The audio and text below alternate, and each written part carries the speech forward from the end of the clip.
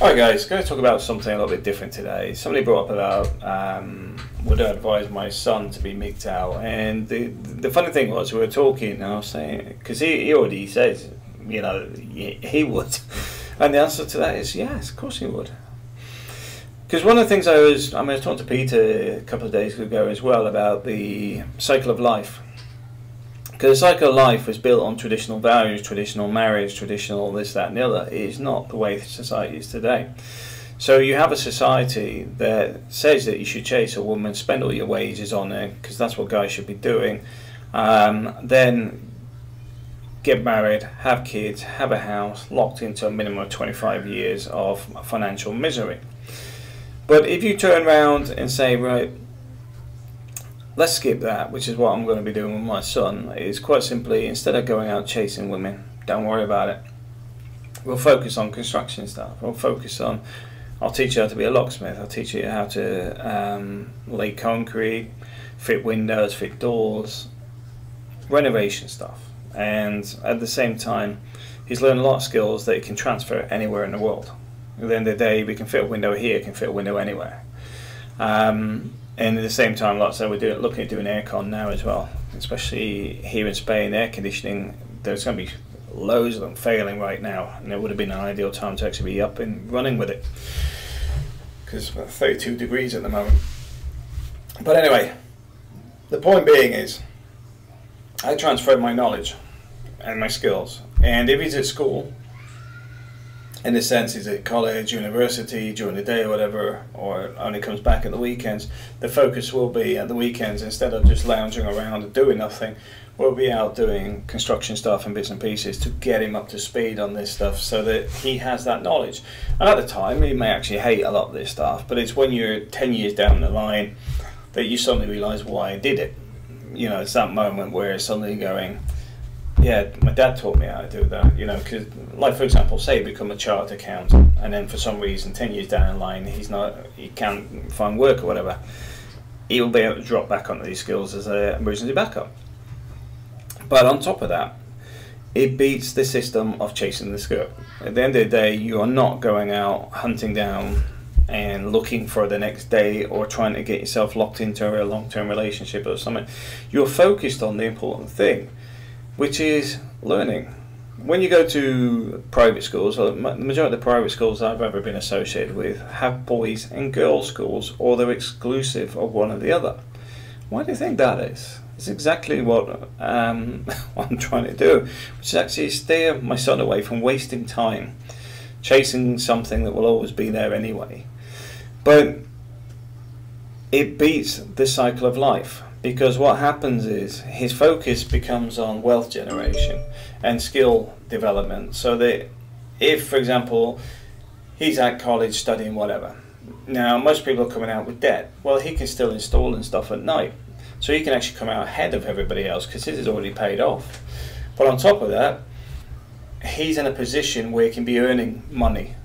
And on top of that, when he avoids all the pitfalls of getting into a relationship and where people actually lose their focus of what they should have been doing, which is instead of focusing on finishing college or university or qualifying as a gas engineer or whatever and going, I've met this girl, I really love her, and get involved in all this emotional mess when people are still evolving. You know, at the end of the day, they're still going through that transition period into a full-blown adult where you can sort of go, whatever, you know, you get tied up in these emotional things. So if you can avoid all that, he'll actually be in a position where he can buy a house and, you know, finish education, get a house, renovate it, do the work himself. Well, I'll probably get lumbered into doing that with him, but at the end of the day, we get the house prepped, and then he lives in the sitting room, rent the rest of the room out, or stays with us, get somebody else in there paying the mortgage. And then at a certain point, because for example, say the mortgage is £500, you get somebody in there renting it out for 450, 500, in some cases 600, depends on what renovations we did. But the point being is, the majority of the mortgage, if not all of it, is being paid by somebody else.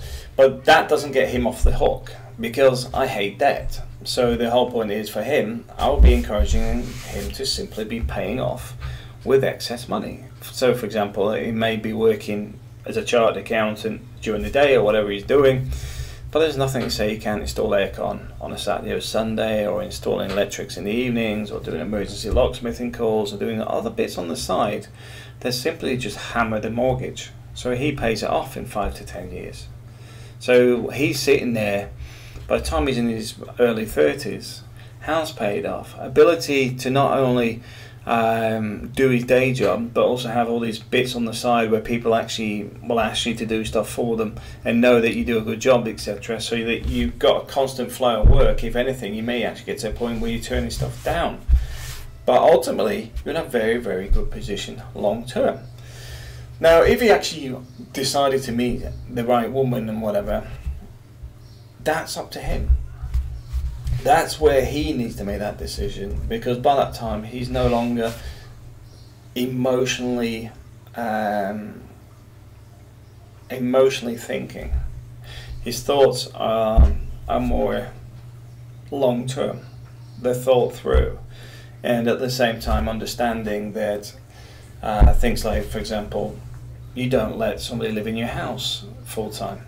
You don't give them the rights of access in that way. In the UK, they do it as well. There's a lot of what I call the benefit girls, which the girls and women that are on benefits. They'll have a 3-day boyfriend because they're worried about their neighbours or somebody else reporting them for having somebody staying more than 3 nights a week. Because if you read the paperwork relating to their benefits, they can't have a boyfriend living there full time. It affects their benefits because they've got to take their income into consideration. And there's a lot of couples I know that do that as well. They're not my friends, by the way, but I know they do it. They have separate houses and all sorts because they're fiddling the system left, right and centre, which is why I'm not a fan of the benefit system. But the point being is to think, oh, well, that's a bit unfair because you're protecting your assets. Well, the other side of this is people in the UK are actually not only this isn't protecting their assets, they're exploiting our taxes for free housing, etc., which is far, far worse. So somebody actually protecting what they invested in, earned, sweat for and everything else, to hell what anybody else thinks, it's yours. That's it. Nobody's got a right to take that from you, and don't give them a right to do it. And the same with the marriage thing. Like I said, with the problem I have with marriage is there is nobody I have ever met beyond several people in the Philippines that the marriage was very few of them, very few people I've met in life would actually see it as a cornerstone. They see it as something they should do for the white dress, for this, for that. It's not about the actual foundations of the family. It's not about the little basket where they transfer of wealth, where the woman's responsible for the wealth and looking after the family. It's not about commitment for life, in death do us part, etc., etc. It's about the wedding dress. It's about my big day. So contractually, it's just a contract where there is no benefit to a man. And if you had the same contract in a business opportunity, would you sign it? The answer to that is no. And if the role was reversed, would a lot of women sign it? I'd hazard a guess, no.